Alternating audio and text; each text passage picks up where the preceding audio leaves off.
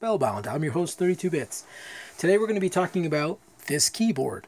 A couple of people have asked me about this keyboard. I got this keyboard because I was looking for one that matched both in size and in color to the CD32. I think a pretty good job in matching it up.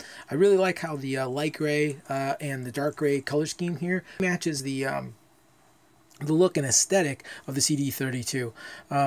The width is really great. It's just a tiny bit smaller actually than the width of the CD32, so that makes a really great profile there.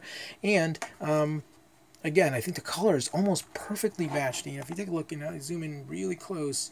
I mean, that is almost an exact match. It's a tiny bit, if I had to say anything, it's a tiny bit lighter, but you can barely notice unless you get really, really close to it. Anyway, the company is called SunRace that makes this, and this is the model ESDS88 key.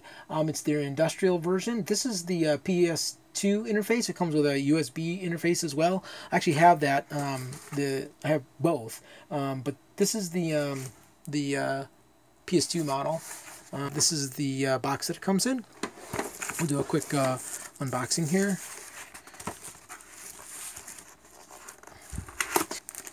So it comes in the bag. This one is actually, I know the box said PS2. That was for that one there. This is actually a USB. I'm going to be getting a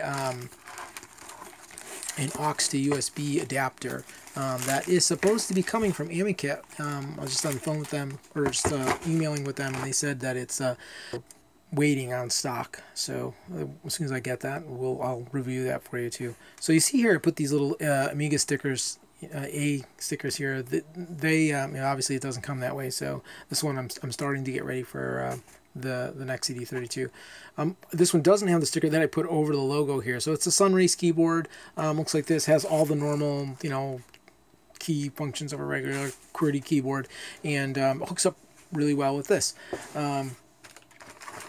So yeah, so the Amiga CD32 logo here, I just printed that out on a laser printer and stuck that on there, and then I did put the Amiga A's on there.